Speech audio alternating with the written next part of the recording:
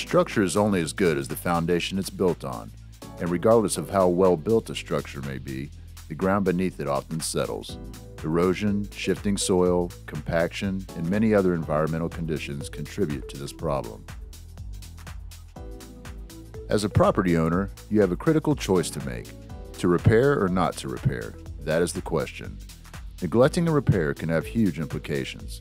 Here are a few possible results of neglect: damage to your expensive structures, damage to vehicles driving on sunken slabs, trip hazards and resulting lawsuits, possible sinkhole dangers, limitless liability issues. Once you decide to repair a sunken slab, you have three options. Replace the slab. The process will take several days, is often messy, and is typically the most expensive option. Lift with cement grout. This procedure, known as mud jacking, requires heavy equipment, large drill holes, and the use of heavy cement grout, which may shrink and crack over time. Level the slab with AP Lift 430 polyurethane foam.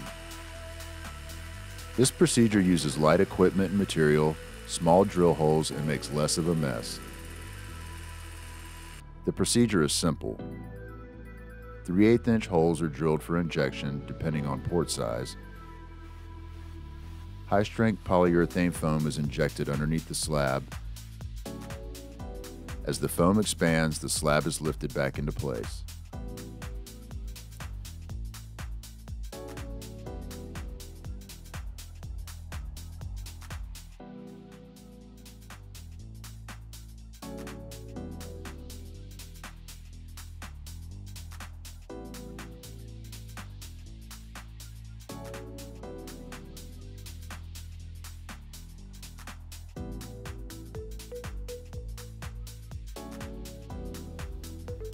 This is actual time-lapse video footage of a slab being lifted with polyurethane foam.